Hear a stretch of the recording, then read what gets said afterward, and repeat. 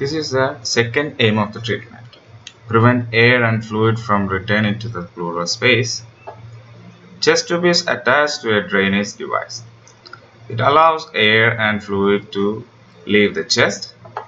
Contains a one-way valve to prevent air and fluid returning to the chest. Keeping the device is below the level of the chest tube for gravity drainage. Here, this is the most basic concept. How it works. A straw attached to the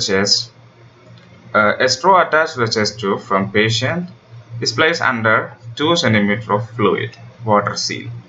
Here, this is a water seal. It's just like a straw in a drink. The air can push through the straw, but air can be drawn back. So, see the diagram here. One tube is coming from the patient. Okay, this is a one-way valve, and it is going down up to the water seal. This is 2 cm water. Okay, the tube is dipped in the water. So you can see here the bubbles are going up, and it is going out to the atmosphere through this tube. This is open to the air. So the air can be moving through the tube here, and it's going out through here and here.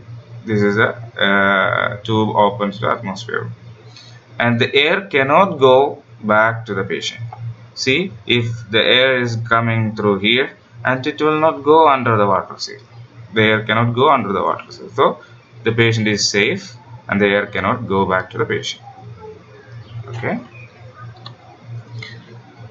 This system works if only air is leaving the chest. If fluid is draining, it will add to the fluid in the water seal, and it increases the depth. As the depth increases, it becomes harder for the air to push through a higher level of water, and could result in air staying in the chest. So what we will do? Here you go. For a drainage, a second bottle was added. The first bottle collects the drainage, and the second bottle is the water seal. With an extra bottle for the drainage, the water seal will then remain at the same 2 cm.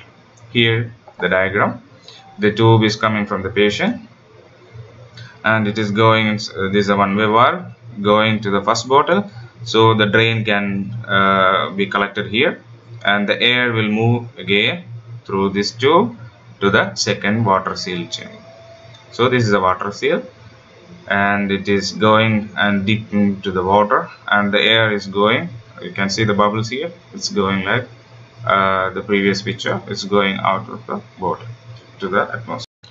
Okay, here's the third aim of the treatment. Restore negative pressure in the pleural space. Many years ago, it was believed that suction was always required to pull air and fluid out of the pleural space and pull the lungs up against the parietal pleura. However, recent research has shown that suction may actually prolong air leaks from the lung by pulling air through the opening that would otherwise close its own. Okay, if suction is required, a third bottle is added. You will see here, this is the picture, a third bottle here is added. So the first one, the tube from the patient. Okay, the tube from the patient, it is going to the first bottle, and we can collect the drain here, the fluid drainage. Okay, and again the tube is moving through from this bottle to the second bottle to collect the air, as we see before. This is the second bottle. Okay, we can see here water seal chamber. Okay, the tube is going inside the bottle and dipped inside the water, so the air can go out, so the air cannot go back. So this is a water seal. So you can see the bubbling here. It is moving up and again moving through this tube and to the third bottle. Okay, and it is going out of the pressure, out of the to the atmosphere. And the third bottle, the negative pressure. Okay, this is the bottle regulating the negative pressure. If we connect to the vacuum, the tube to the vacuum source, okay, this negative pressure will come through this tube, and it will be here, and this is the tube opens the atmosphere vents air. It will regulate the vacuum. Even if we are opening the vacuum at the maximum level, this water and this tube will regulate the will keep a medium vacuum. It will not give as much as we are giving here. It will not give to the patient because it is very dangerous. It will suck all the tissue from the lungs. So it is for the safety also. Okay, so if there is vacuum, we started, this tube will suck the air from outside. So we can see the bubbling here. So we'll see the suction is working, and the amount of bubbles here, it will give idea about how much suction we are applying.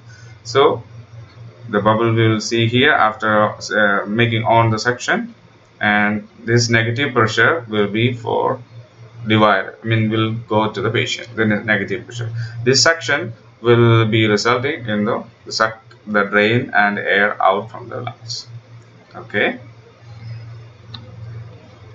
so the straw submerged in the suction control bottle, typically to the 20 cm H2O, limits the amount of negative pressure that can be applied to the pleural space. In this case, it is 20 cm water we are keeping.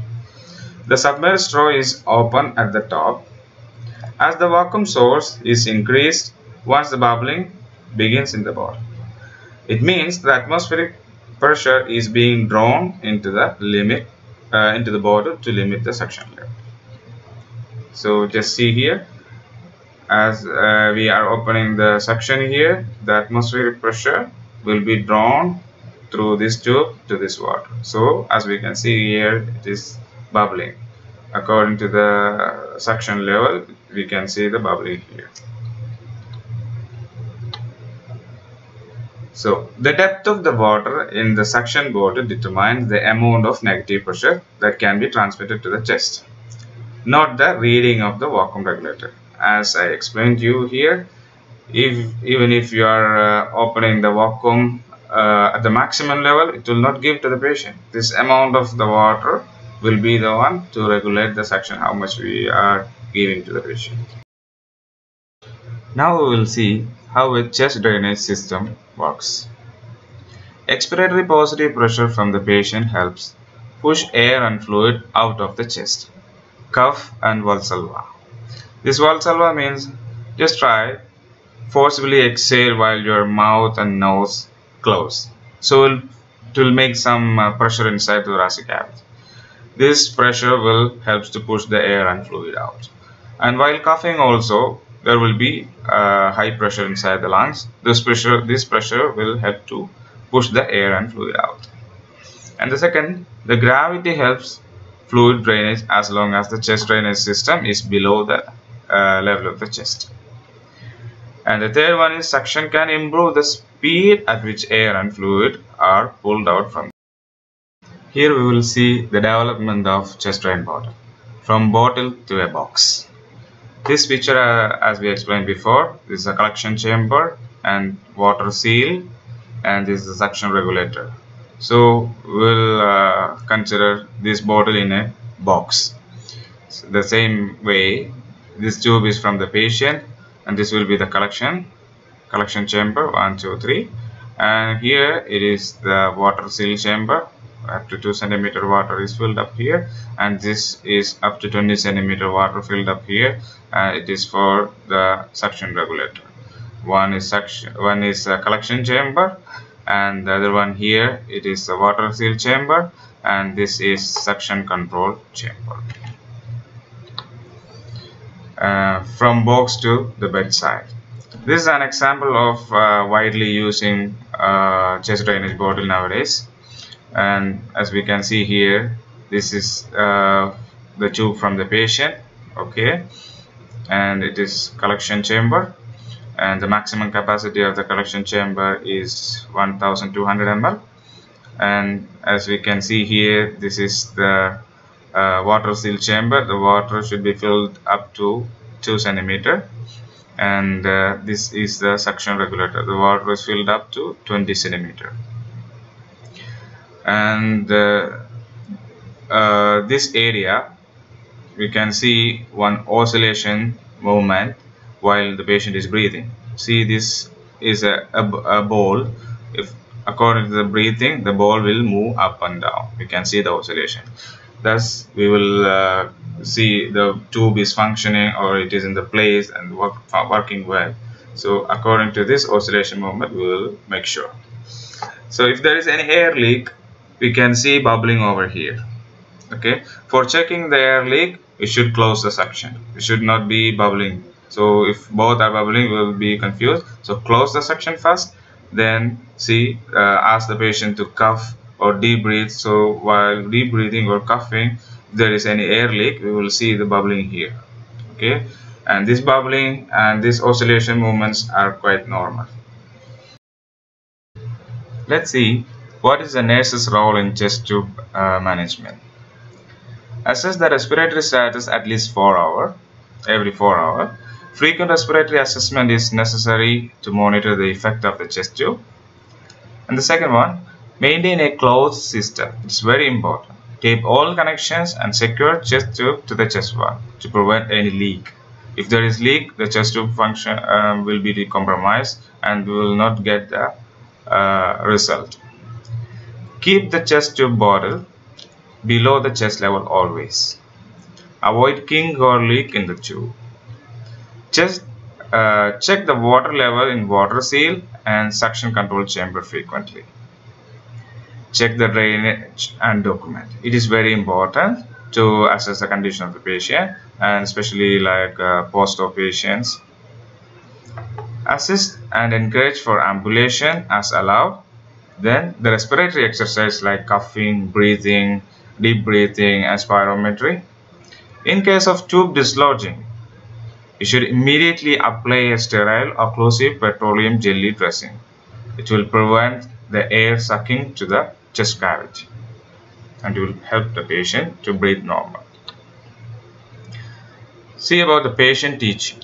It is also very important to get the full support from the patient. First one, instruct the patient to notify healthcare professional if there is any breathing complication, any breathing problems. And the second, notify if any leak or oozing from the insertion site noted. And third, encourage for exercises like mobilization, coughing, deep breathing and spirometry. Keep the chest drainage bottle always below the chest level for gravity drainage while moving, and make sure this tubings to the chest bottle is not on the floor. It may lead to the stepping over on the tube and to be causing the dislodgement of the tube. So make sure to keep the tubings away from the ground and away from the footsteps, and keep the insertion site clean and dry, and do not manipulate the chest tube. It is very important. Don't play with the chest tube. It will be very dangerous for the patient. It may cause dislodgement or leak or accidental removal. So do not play with the chest tube. Thank you.